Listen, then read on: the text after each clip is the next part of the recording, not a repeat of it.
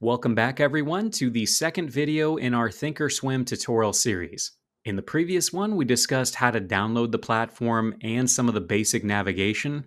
But in this one, we're going to explore the account info section to better understand your balances and learn how to customize your workspace settings on ThinkorSwim. Now, beginning first with the account info section, you're going to find all of your balance information in the upper left-hand corner of the screen. So looking here at the moment at this paper money account, you can see the values listed out here include option buying power, net lick and day trades left, cash and sweep vehicle, and available funds for trading. Now here in a minute, we're going to edit what these actually display, but if we go through them just one at a time for a second, the very first value we see up here, the option buying power figure, this is going to be pretty much exactly what it sounds like. It's going to be the amount of money you have for non-marginable things like options contracts or penny stocks or futures trading. So in this example account that we're looking at the moment, we've got currently $126,032.88 available for things like options, things like penny stocks. Right below that, we've got the net lick and day trades. And honestly, you're just going to think of this as what is the overall value of my account? What is my account worth right now? So in this case, this account is currently worth $213,821.31. If I was to sell every position in the account and ask for a check, that's how much money I would get. Right below that, you can see the day trade left. And in this case, this account still has 3 day trades left until it gets flagged as a pattern day trading account. For those of you watching who are looking at this and going, hey, this account has way over $25,000 in it, do not worry. This is just telling me how many day trades I have left until I'm flagged. It doesn't mean I can't do more than 3 day trades. In this case, if I was to do 4 today, tomorrow I would wake up and this would now be a PDT account. It'd be a pattern day trading account. I'd still be able to trade just like normal. The only difference would be that I would also have another value here called day trading buying power. Essentially, ThinkorSwim or Schwab would actually give me additional leverage. I could actually borrow even more money to trade with. But I know a lot of people get worried when they see this day trades left right here, 3 remaining. And honestly, you only have to keep track of that really closely if you have less than $25,000 in total in your account. So if this value right here, the one that says net lick and day trades, if that value right there is less than 25K, you will want to keep an eye on this day trades remaining value. Now, right below that, the cash and sweep vehicle, this is going to be exactly what it sounds like. This is how much cash I have in this account right now. So if you were wondering how much money could I spend on stock, on options, on anything without actually borrowing any money or going on margin, I could spend $52,768.43. That'll also be the amount of money I could withdraw without going on margin as well. But if we look right below that, the next figure here, the available funds for trading, $126,032.88, you're actually going to notice that this figure right here matches the option buying power exactly. And honestly, they're always going to match unless you make a recent deposit. So usually I'm going to customize this a little bit and actually put the things in here that I actually want to keep track of. And one thing I'll do is usually get rid of one of these in order to make room for something else. So if that's something you guys ever want to do, all we have to do in order to edit that is come up here to the menu icon in the upper right-hand corner. Go ahead and open that up. Then down below in the drop-down menu, go ahead and click on Customize Gadget. That'll then show us all the columns available to us over here on the left-hand side, and then all the columns we're currently using. And you'll actually notice there are some in here that we didn't see a second ago. And that's just because I've got this little button down here in the lower left check mark, the one that says Hide Non-Applicable Items. And because this account isn't approved to trade things like Forex or trade things like futures, that's why I'm not seeing those values in here. But one thing I do want to do is actually rearrange this a little bit where it makes a little more sense. So one thing I like to do is actually move net lick up to the very top. That's going to be the total value of my account. Right below that, I like to see exactly how much cash I have because I never like to borrow on margin. So that's going to be the next figure there. Next up, I am going to keep option buying power figure here, but I am going to get rid of the available funds for trading right down here. Let's go ahead and get rid of that. And instead, what I'm going to do is replace it with a different metric, and that is going to be stock buying power. So now that that's been added and the other one removed, let's go ahead and hit OK here. And now you're going to see up in the upper left-hand corner, I've got a nice big figure here, the stock buying power, 261,000. This is going to be how much leverage I have available to me if I wanted to borrow as much as I possibly could. So in this case, again, it tells me I could borrow or I could buy 260,000 worth of stock. That's going to be fully marginable stock. But because I only have $52,000 in cash, that means over 210,000 is going to be on margin. So if I were to actually do that, if I was to buy $261,000 worth of Apple right now, you would actually see my cash and sweep vehicle number go negative $210,000. So if I was to see that, if I was to see a negative number in my cash and sweep vehicle, that's going to tell me that that is my margin balance. So if I've got a negative number here, I am borrowing on margin. Another thing I'm going to point out, because I've been saying in this account, but actually I have got all of my accounts selected up here in the upper left, which means this is the total across all of the accounts that I've got linked to this one. So if I was to change that, let's go ahead and click on the All Accounts tab up here, and let's instead just flip it over to the IRA account. You can see in this IRA, I've only got $87,018, and there's about $7,800 of cash. You're also going to notice that all of these values, the cash and sweep, the option buying power, the stock buying power, they're all going to be exactly the same in a retirement account. And that's just because I can't borrow anything on margin in a retirement account. These values also could be different if I were to place an order right now that hasn't filled yet. So if I was to place an order to buy $5,000 worth of Apple and it's still an open order, I'm going to see my option buying power and my stock buying power decrease by that $5,000. But my cash and sweep is still going to be $7,800 until the actual trade happens. But hopefully that helps. And the last thing I'll mention about the account info is that if you ever minimize this side panel, so if you came down here and hit this little arrow on the left-hand side and got rid of it, you'll notice that by default, those values that we had a second ago in the upper left are now across the top of our screen. And at the moment, the only thing I can see up here is option buying power and cash and sweep. So if I wanted to add those other values, I'd have to come up here to the gear icon in the upper right-hand corner of the platform. And now I can see that exact same little customized window that I saw before. And I could add those values just like I had. If I wanted to add net lick back, I could just go ahead and find it, double click on it, and we'll move it up to the very top. And now you can see I've also got net lick up there as well. For me, I always like to keep that open, so we'll come back down here and hit the little arrow to open back up our side panel. Hey everyone, sorry to interrupt the video, but I just finished working on the beta of my very own trading journal. So those of you active traders out there, especially those of you who trade options, might find this especially useful. Here you're going to be able to quickly identify your performance by strategy, see a calendar of your daily profits and losses, and overall just create more detailed reports based on any of your filtered criteria. So check it out using the link below or head over to traderlog.io to give it a try for free for 7 days and use the code TraderLog50 for 50% off. But enough of that, let's get back to the video.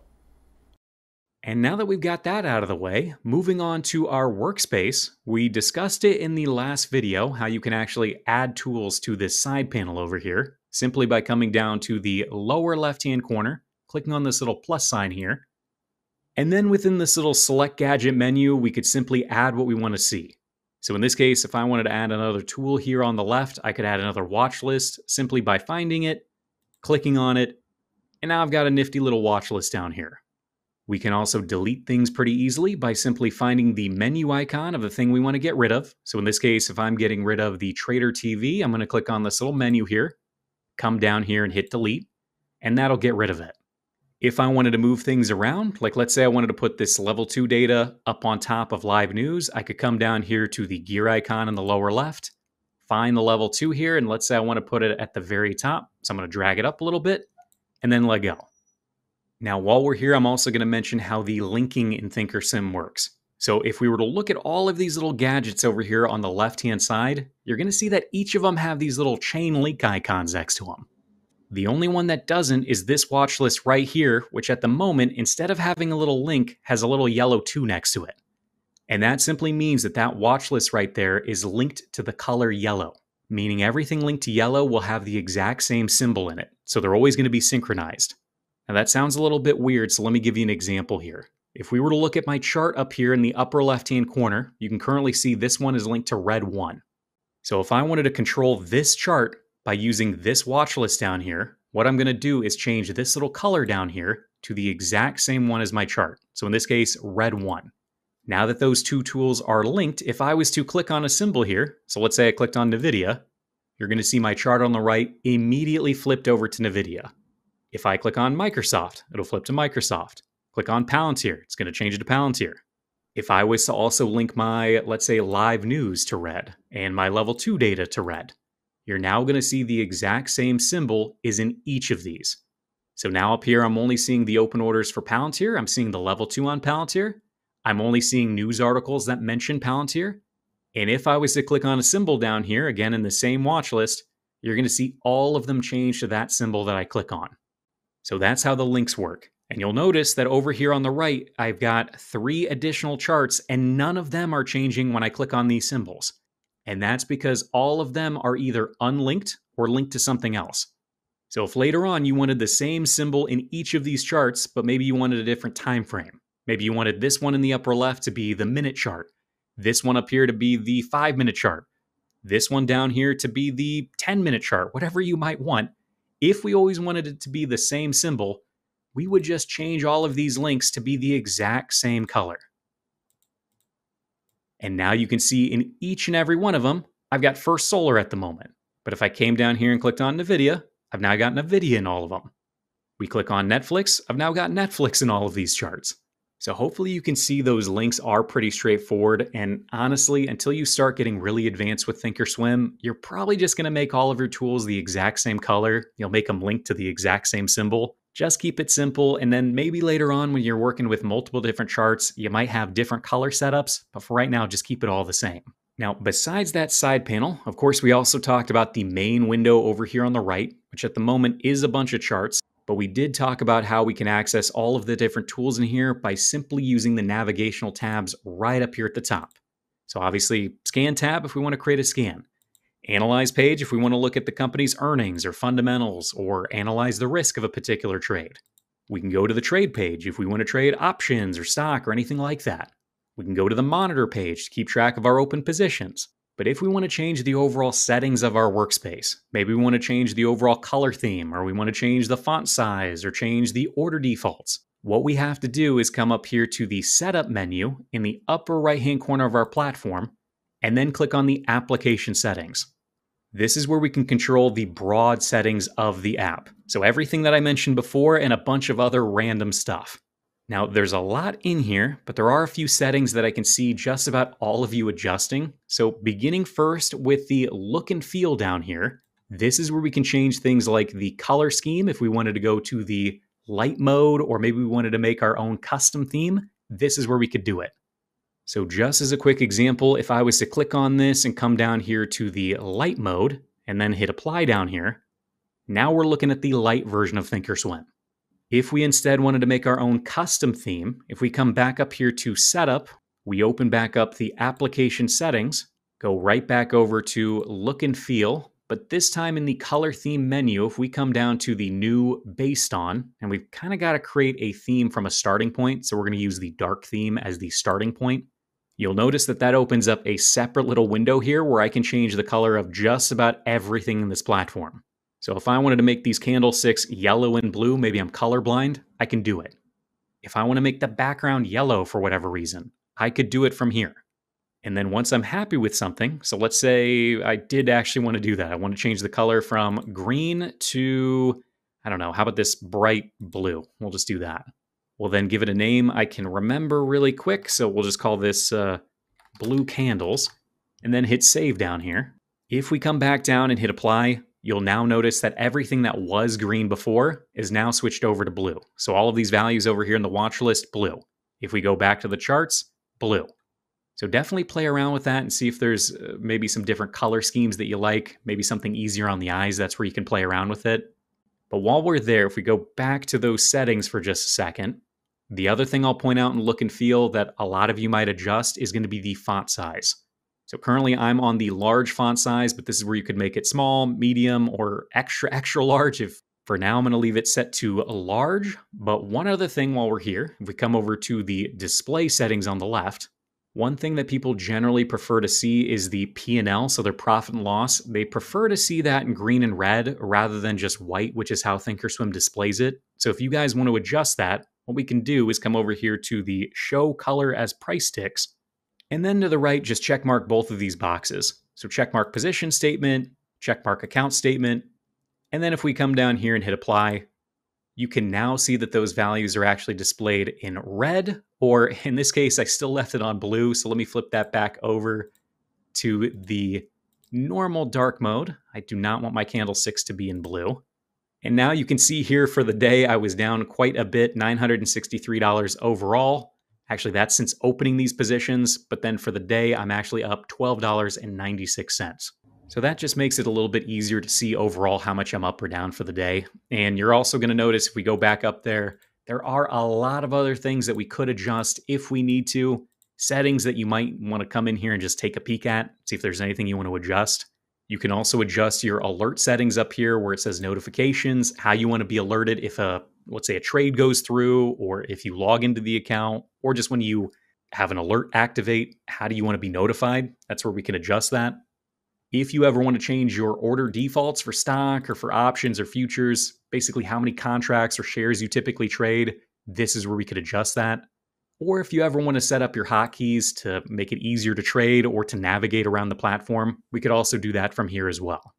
Now, finally, the very last thing I'll mention is once you've set up your platform exactly the way you like it, I wouldn't do it when we're only this far along, but once we've adjusted quite a bit and you want to make sure you don't lose any of that progress, in order to save all of that, what we're going to do is go back up to that same setup menu in the upper right-hand corner. But this time, in order to save it, we're going to come down here to Save Workspace As.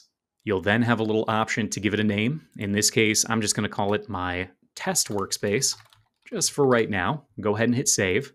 And now if anything ever happens, if I make a mistake, if I kind of screw something up and I want to go back to this layout that I had right here, all I have to do to reopen it is go back up to the Setup button and then find my workspace down here below. So right here, Test Workspace.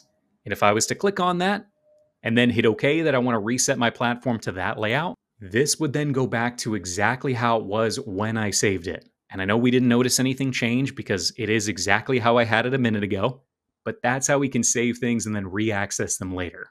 But that'll conclude this video on setting up your workspace settings and understanding that account info section to better track your balance information. If you're still in the mood to learn more, definitely check out this next video in the series to learn exactly how to view and manage your open positions, how to cancel orders, how to close positions, everything you'll need to know. I'll see you there.